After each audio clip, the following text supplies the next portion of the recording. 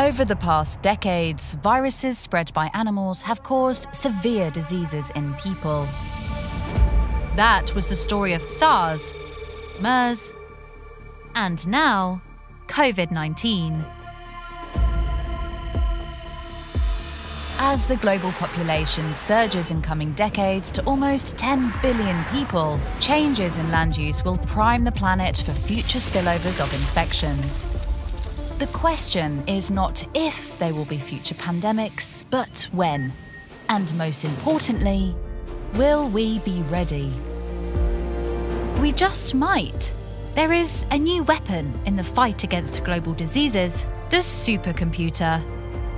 During the global COVID-19 pandemic, we used them to simulate almost everything.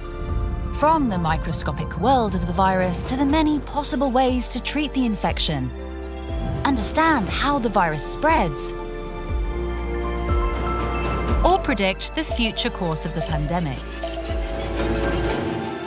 Using supercomputers, we can look at the spread of the virus as it travels through the air from one person to another, and study the effectiveness of masks, air conditioning, and social distancing. Or move down to the microscopic level and simulate the virus in amazing detail to understand how it pirates our cells to reproduce. This coronavirus uses spikes to latch on to human cells, coating them with compounds called glycan chains to make them invisible to our immune system. Computer simulations have revealed chinks in this armor, small regions free of glycans that are vulnerable to human antibodies.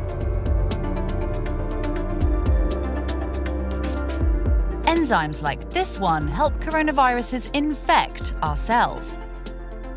Scientists can simulate in a matter of hours how this and other targets respond to hundreds of drug candidates to find new antiviral drugs, which may work for new variants, even novel human coronaviruses.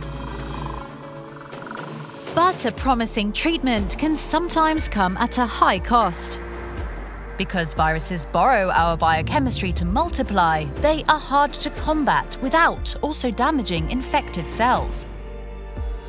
The drugs employed to treat the disease can occasionally cause life-threatening side effects, such as disturbances to the rhythm of the heart.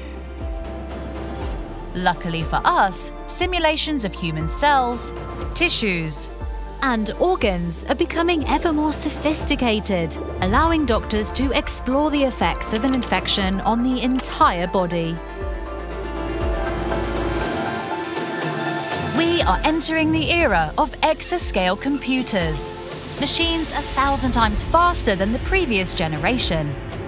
More powerful machines combined with new knowledge, artificial intelligence, and smarter software will help us understand and fight these silent enemies. When the next pandemic comes along, and it will, the virtual human will be ready to simulate the virus and its effects, and devise solutions to the pandemic at pandemic speed.